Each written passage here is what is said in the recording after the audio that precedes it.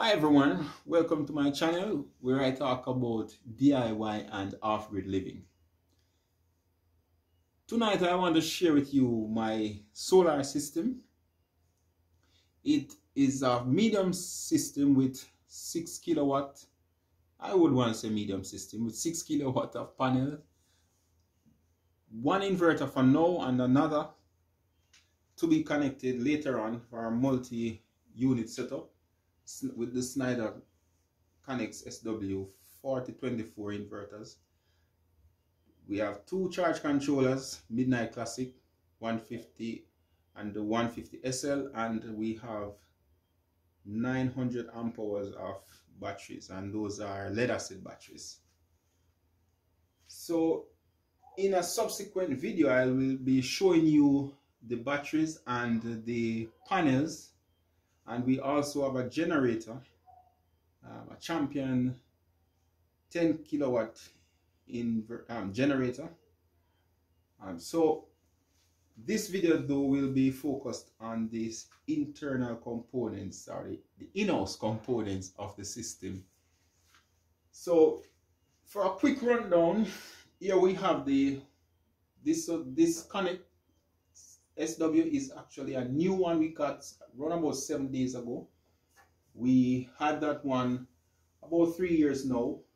It has been working well, and this one is actually just going through the paces and being tested out, so that later on when we acquire the additional hardware to facilitate the multi-unit setup, everything should be fine. So where we were before now though, we were using this unit. It's the Outback 3524 VFX, the vented model. So there are some vents on the side and so on that allow for air to get in but prevent bugs and so on. It also has a fan on the top, and that is what it looks like. The cables would connect here, positive and negative, and the earth there, and there's a big fan under here. So this unit it served its time essentially. It lasted around about 9 years, and one day it suddenly stopped working. When I reached out to Outback, they said, well, this unit is expected to last around about 10 years, so it's pretty much at the end of its life. That's what I was told. The components look fine inside, but it lights up and so on, but you won't get any AC power from it. I think you get around about 1 volt out of it when you connect the DC to it. So we had to upgrade, or we had to replace it. So what we did was to buy the Conext. What drove the decision to buy these units though is this unit here, our first charge controller. It was a trace charge controller when we got it. It's a 60 amp charge controller, which it's a pulse width modulation charge controller.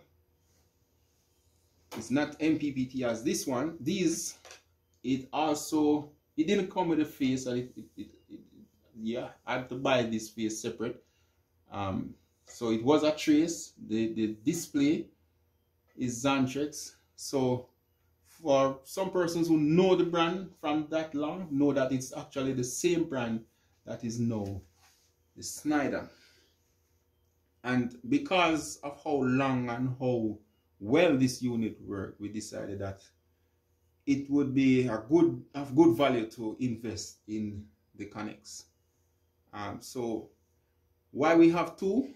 Well, when we realized that based on the number of growers we noticed in our local market here, we realized that sooner or later we were not going to be able to get these units, and the price is going up locally. So we went out and we got another one, so that whenever there's a problem, we would have another one. We'd have one for backup, so, or we can interchange parts, etc.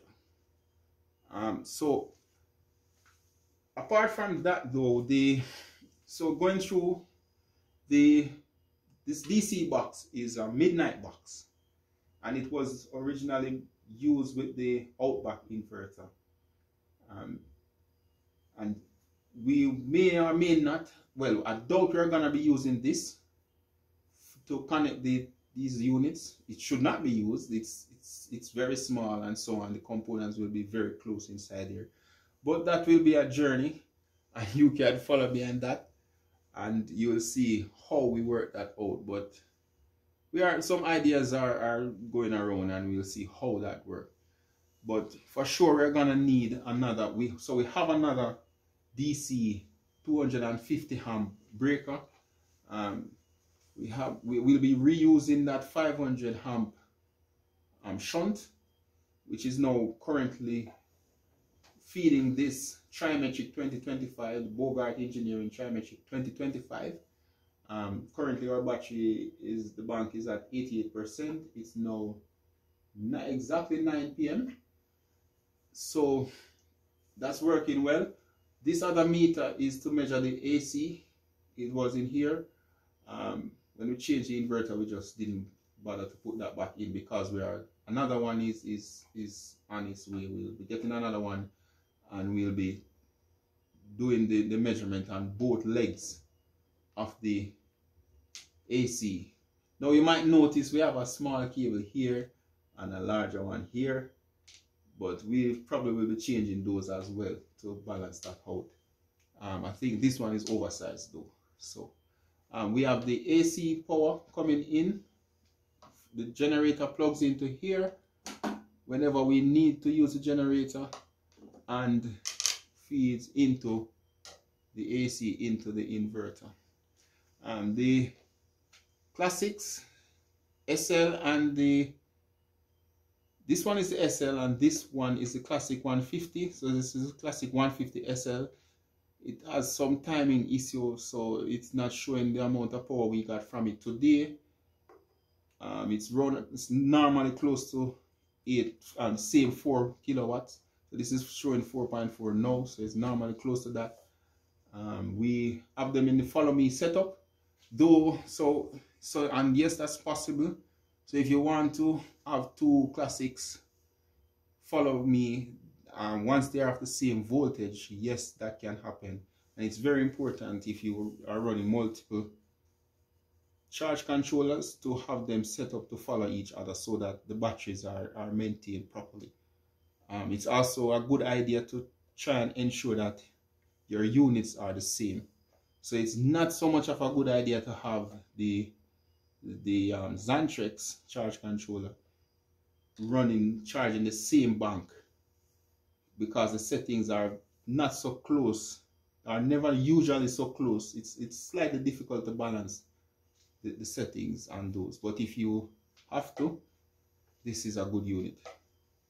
So we have some disconnect, and you might be some DC breakers here. You might be wondering why we have so many.